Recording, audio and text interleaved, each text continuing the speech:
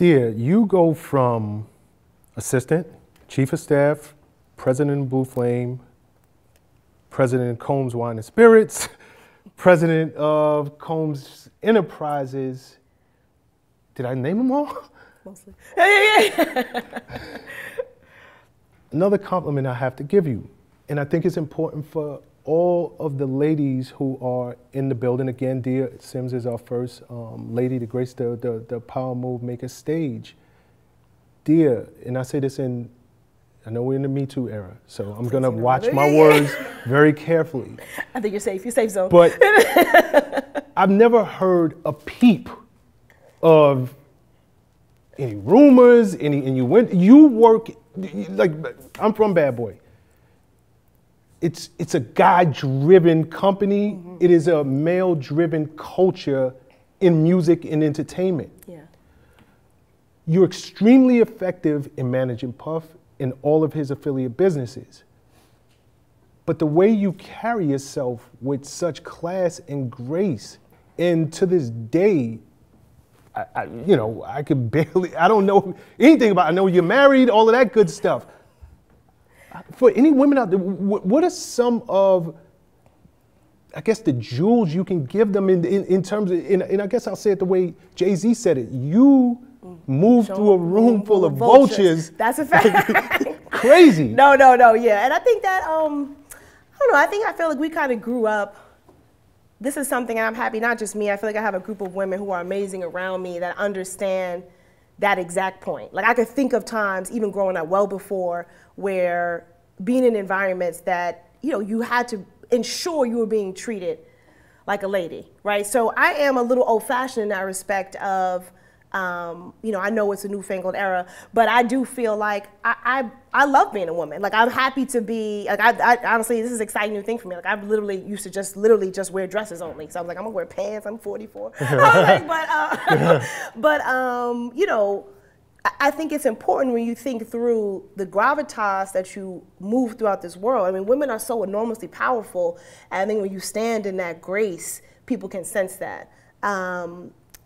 For me, though, I was very intentional in the beginning, and I'll give you one example. Going back to promoting parties, right? Again, very different time 20 years ago. So when we were promoting parties, I would give the women I work with clipboards, because if not, somebody's gonna try and smack you on the butt or this and that. But once you put a clipboard in your hand, all of a sudden it was like, oh, excuse me, miss, which way, da.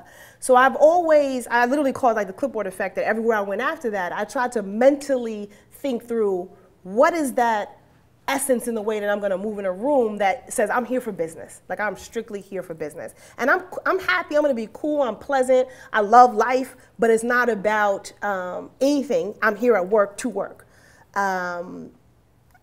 So in the beginning, I would have and I actually don't suggest this, right? Because I think I respect so much how women now are like, nah, I don't have to have props. I don't need a clipboard taken seriously. Like, it's a different time. But when I started, I had no personal pictures.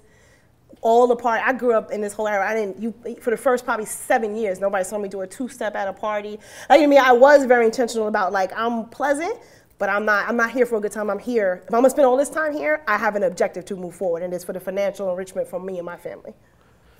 Okay, and it's obvious that you were very intentional, but so many women, and I want you to speak to the women in particular in business, so many women find such a hard time walking the line of being, am I too friendly? Am I overly friendly? Right, not friendly enough. And not friendly enough, yeah. And if so, am I perceived as the B word? I never got that from you. Like, you always had this smile. You always were very inviting. Obviously, you were intentional about not being too, friendly with everybody, but you walk a line in a way that I haven't seen many women in corporate environments be able to walk. What is the secret there?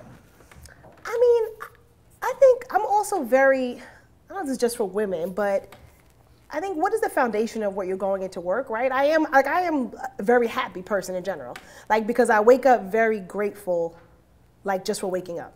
Like, my mother has like advanced multiple sclerosis, so all my life, like, I've seen her grow from waking up at 5 a.m., running miles, packing our lunch. She was like very, as you can imagine, like very energetic to like not physically being able to walk. But it didn't matter. Like I would come home like when I come home from school, she's still like, if she couldn't walk, she would have figured out how to put 2 boxes in a thing and a banana peel and put up a curtain and still make us. So she's always been like grateful, great sense of humor, and figures out how to get things done. So for me, I'm like, if I wake up and both my feet hit the ground, everything after that is added value. And no matter what your gender is or whatever gender you identify with, I think I really, really believe from my heart that like everyone has something to learn, everyone has something to teach. So I think I try to approach every relationship like that because I really respect every human being. I think there's an opportunity for us to be the worst and the best. And if I at all can send out any light that will reflect the best in you, I try to do it. And it works. Like for me, like my husband even jokes, he was like, you live in like a charmed world. And I was like, maybe, but I think people tend to reflect what you give off. So if I have a lot of wonderful experiences and people treat me well, I think it's because I treat people well. And that is gender agnostic. That's a great point. That's a great point that anybody can take, one male or female. It's a great point. What's up, guys? Thanks for sticking with me to the end of the video. Truly appreciate you.